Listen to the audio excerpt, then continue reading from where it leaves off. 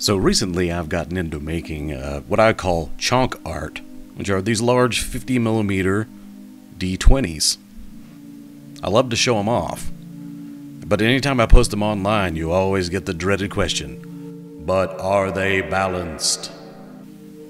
Well, let's find out.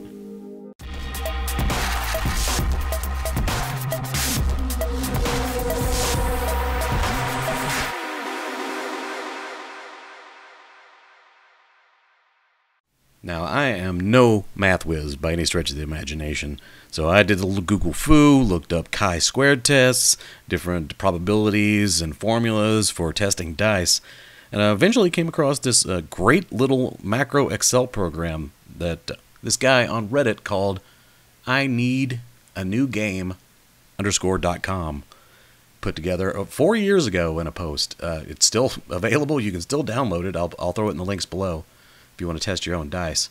But this made it way easier. I did check all of the formulas underlying in the spreadsheet, and they all are correct for chi-square testing. So let's get to it.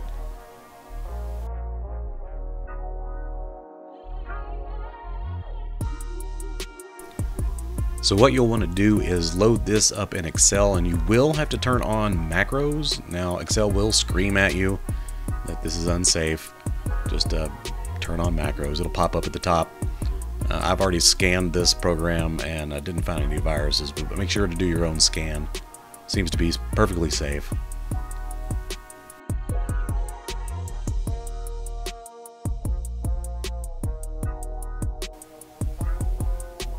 But as you can see from the interface, basically you just put in, there's instructions over to the right.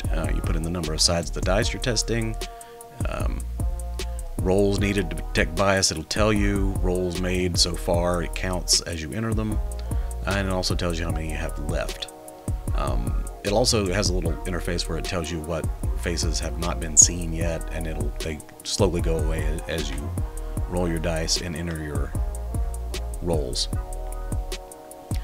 Has a rolling tally also of which ones are above the 1.5 times percentile for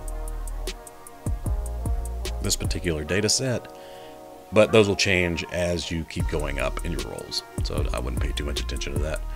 So we're rolling this dice 200 times and we'll see what happens. It's got the nice little keyboard over to the left, and as you just roll, you just pick your number and click it, and it adds it to the tally. And the macros do all the spreadsheeting behind the scenes.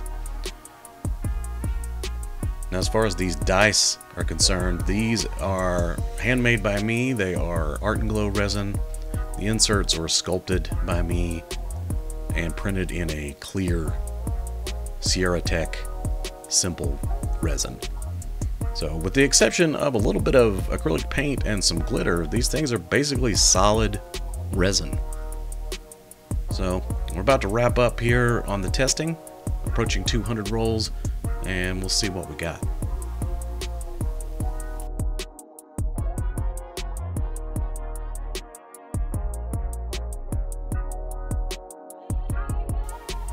And there we go, 200 rolls in, and we are within expectation for random results at a type 1 error rate of 0.05. Now the 0.05, I don't remember if that's p-value or whatever, I'm not a math guy, but that is 5%, which is how many times a single face would come up when rolled.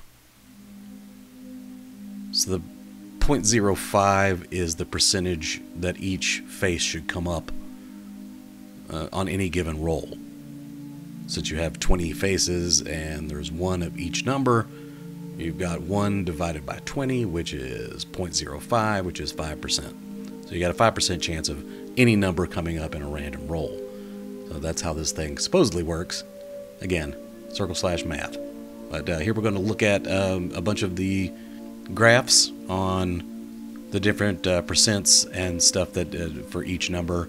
It'll show you if you've got any biases down here. And again, I did this 200 times. That's how long I was willing to sit here and roll the dice for this video and to test mine. Of course, the more you roll, the stronger the bias detection will be. So if you want to sit there and roll the dice 5,000 times and put it into this to see how biased your dice are, go for it. I'd love to hear it and put it in the comments.